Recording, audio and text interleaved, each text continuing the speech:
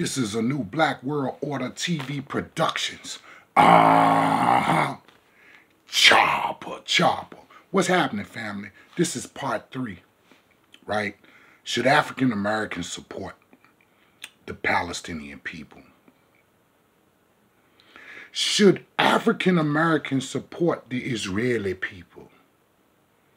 What I first would like to say, that all African American fathers who know something about losing a child should have some sympathy and can relate to the fathers on both sides.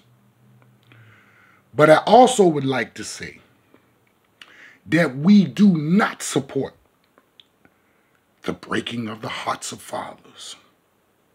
Because when fathers lose children,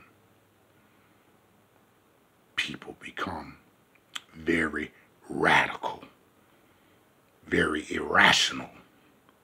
Some become methodical, right? Some become hunters, right? So I don't want to see a bunch of that. Now, last of all, I would like to say about this Palestinian-Israeli conflict, it's really a Muslim-Jewish-Christian conflict. And you guys are disturbing the peace. As if we did not have enough problems going on in the world to worry about the people of God disturbing our peace. Neither one of you want a ceasefire, but you say you are the people of God and the people of peace. Now, I used to debate all three of you guys, Christians, Muslims, and Jews. And it appears since I kind of took my foot off y'all necks, it looked like y'all got worse. You guys are beneath the intelligence of the children that you're killing.